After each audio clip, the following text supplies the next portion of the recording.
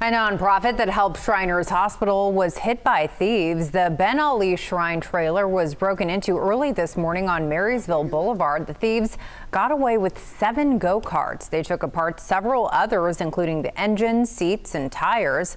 Those are no longer usable. The team rides the go-karts and parades across Northern California to benefit the hospital. Right now, we're dead in the water.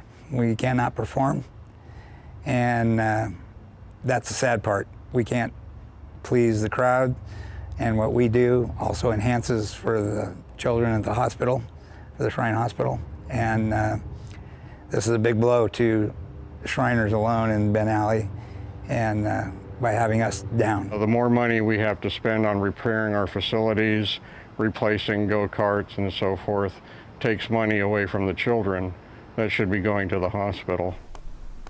They say they do have surveillance video and gave it to police. They're now trying to raise money to replace the go-karts.